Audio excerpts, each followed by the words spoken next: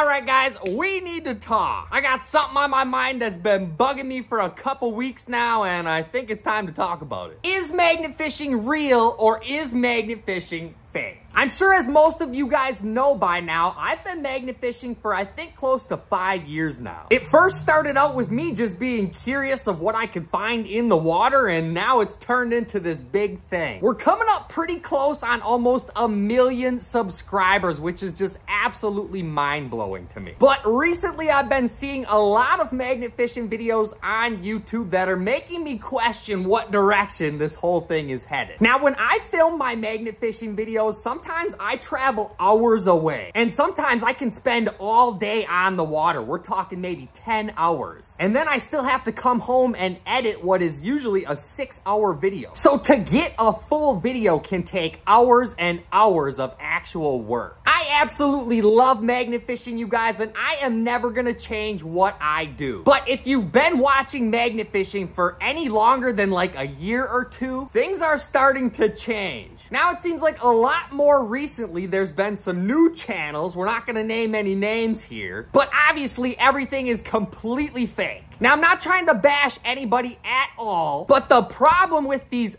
fake videos, in my opinion, is first of all, I think if nobody has ever seen or heard of magnet fishing, and that's one of the first videos they ever see, they might never watch magnet fishing ever again, which right off the bat pushes them away from channels like mine, where we're actually out here really finding real history and really cleaning up the rivers and lakes. Another problem is that it seems like a lot of these fake videos get a lot of views. But seeing stuff like that is a little bit discouraging to channels like myself, who are actually out here putting in the miles and the hours and the physical labor to clean the rivers and lakes. So when you look at it from that perspective, it seems like you guys want to see more of those videos, where people are finding UFOs and pulling aliens out of the river and finding Shrek. I say all of this to say that I am never gonna change what I'm doing on my channel. I absolutely love magnet fishing. Even if I stopped getting paid from YouTube, I would still be magnet fishing. Because for me, this has never been about the money, it's never been about the views. That stuff all just kind of came with it. Now, I know not everybody thinks this way. I know a lot of you guys love to see the real history, you love to see the real stuff coming out of the water. And that's probably why most of you guys are here on my channel. I'm never gonna stop. The only thing that's gonna stop me is if